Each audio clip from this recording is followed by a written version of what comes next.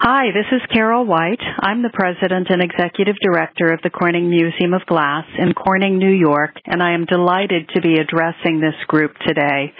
It is so wonderful to connect our two institutions and our two communities, which have Corning as a centerpiece, through the art of glass and through this wonderful exhibition, From the Fire, Contemporary Glass. We were thrilled to be asked to lend works to this important exhibition, and in doing so, to share with your community the story that we know so well about the art of glass here at the Corning Museum of Glass. We have an institution here in Corning that enjoys wonderful support from Corning Incorporated and that welcomes Corning employees through its doors on a daily basis. And I am so thrilled that you have been able to make your exhibition available to Corning employees in Wilmington.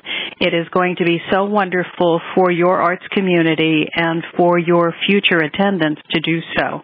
So that was a terrific move, and I applaud you for it.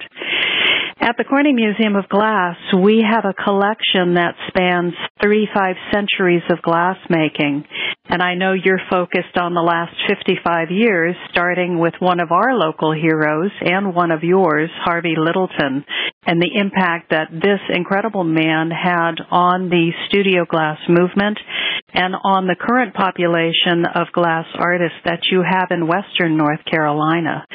We are thrilled to be part of that larger community with you, and we are enjoying, I think, a renaissance in glass art. In my opinion, you can't have too many shows about contemporary glass because it is such a wonderful medium. It is so eye-catching and so intriguing. And for me, as an art historian and as a curator here in Corning as well, one of the questions that I constantly ask myself is, how did they manage to make that? And to appreciate the work of an artist like Harvey, who took the nascent art glass field and turned it into what it is today in America is an opportunity not to be missed, and I am so glad that you took it. It's hard to believe it's been 55 years since Harvey had this impact, and to see how much the glass world has grown in that time frame is just stupendous. I wanted to say a little bit about the fact that we are both Corning communities.